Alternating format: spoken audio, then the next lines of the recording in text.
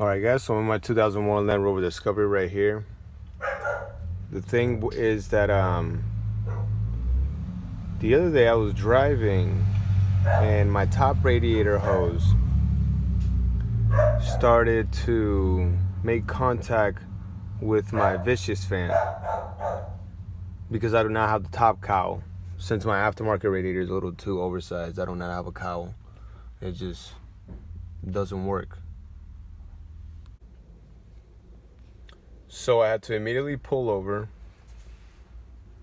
and that's when I realized, I saw a bunch of water and pressure coming out of the hose.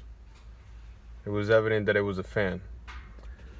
So I went to O'Reilly's, which was right around the corner, and just got a new hose that worked. After that, it was good. After that, I got to where I was supposed to go.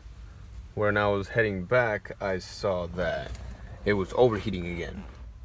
So I thought I had to purge it, get the air out of the system. So that's what I did. I did that. Everything worked for a day or so. And then the car started overheating again.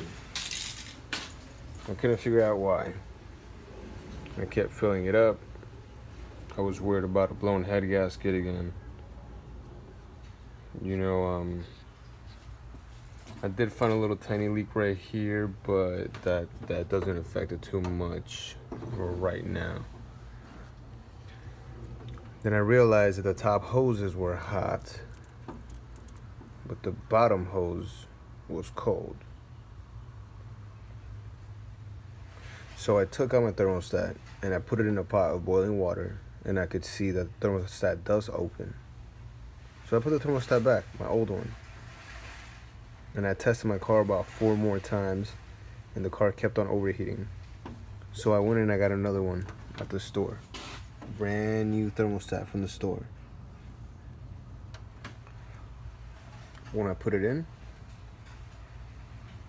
now everything is good. My car idles fine.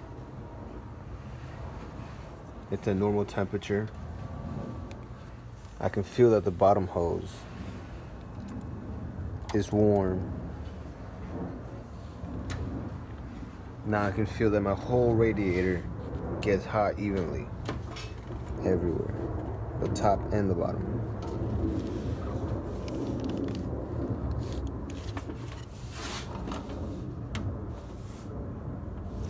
The problem before was that I could feel that the hoses were hot at the top and cold at the bottom, but so was the radiator. The radiator was hot at the top and cold all the way on the bottom. So it was basically hot just right here in this section, the hoses, top part,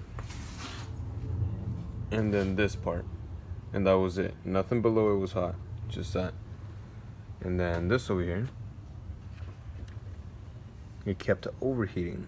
I guess the water wasn't circulating due to the bad thermostat, and it kept steaming. So it was steaming before the thermostat would even open, or before the car will even read that it's overheating. Also, the auxiliary fan right here that only turns on when it's overheating, it was turning on without the car actually overheating. So it was weird. It was either my thermostat, it was not my pump, because my pump was pumping. I could see water coming out of here, so the water was being pumped. So it was a thermostat. Then I figured out that my vicious fan is not working properly. When I turn on the car, it spins, but it doesn't spin as fast. When it never engages, actually. It just kind of spins, but I'm able to stop it in motion when the car is fully hot and functioning.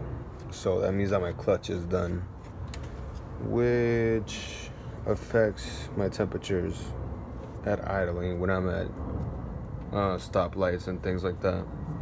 since there's no air being passed through here, or at least not as much as there should be, as when the clutch engages and drives the fan. And this right here is what I came up with the other day, so this hose doesn't touch my fan again and damage it. Aux cord. But yeah, that was it. Now my cars feel fine. Everything is good. Should be able to go back out and drive it.